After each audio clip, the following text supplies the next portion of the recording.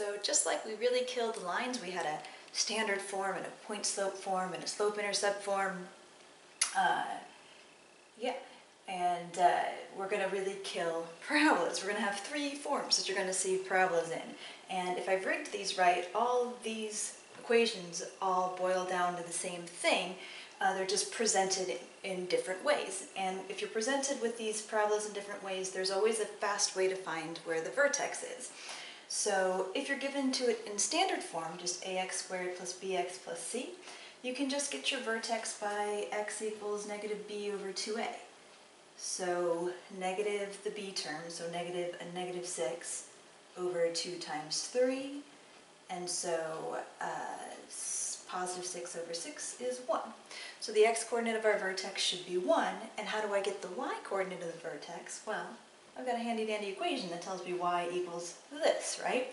So when x is 1, the y will equal 3 times 1 squared minus 6 times 1 minus 24.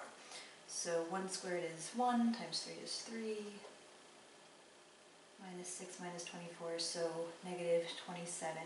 So I have the vertex as 1 comma negative 27. Easy, right? We like this formula. It's not too bad to memorize. It's the quadratic equation without the square rooty part. So if you already know your quadratic formula, you've already got the negative b over 2a from that. But it seems a little cheap, right? It's like, negative b over 2a, where did that come from? Well, it turns out it comes from completing the square. So if I completed the square from this guy to this guy, then I would get it in this form. And if it was presented to you with the square already completed, this is my favorite form, the vertex form. You just pluck the vertex right out of that. So your vertex in this one will be 1. You have to change the sign. When it's grouped in with transformations, you're always changing the sign to kind of undo it.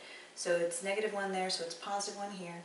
But the minus 27 is going to stay minus 27. That's just tacked on the end. It was like the y's were that, and now they're 27 less than that. So that transforms as you think it would. So that's just a normal transformation of your parent graph, your regular y equals x squared, shifted to the right one and down 27. You get your vertex just like that. So, cool. If it's presented in this form, you pluck that vertex straight out.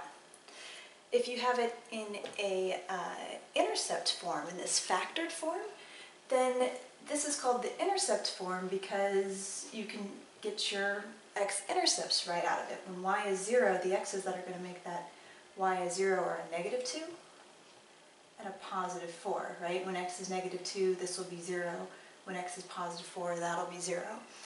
And so if I know my x-intercepts are at negative 2 and positive 4, then I know since my parabola is nice and symmetric, my vertex should be smack in between negative 2 and 4. So you can either visualize negative 2 and 4 and go, well, looks like 1 is right between there. It's 3 away from negative 2 and 3 away from 4. You could also take an average. To find the middle, you could average the 2 and the 4. You could add them, the negative 2 and the 4, you could add them up and divide by how many you have. So negative 2 plus 4 is 2, divided by 2 is 1, and that gives you the middle, which would be 1. And so again, once you have the x-coordinate of the middle, how are you going to find the y? Well, your equation tells you what y equals, right? So y will equal 3 times 1 plus 2 times 1 minus 4.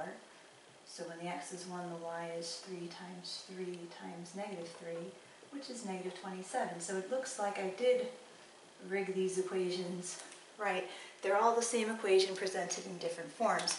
So I've shown you the fastest way to get there from form to form, right? Like if they give it to you in standard form, x equals negative 2b over 2a is the way to go.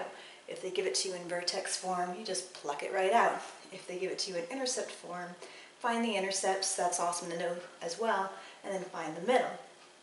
But let's say you're like, dude, I really don't like intercept form, right?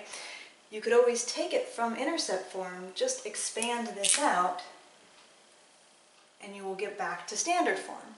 And then you could do that. So if you were to FOIL expand those out, distribute in the 3, you would get back to standard form. And then you could do this.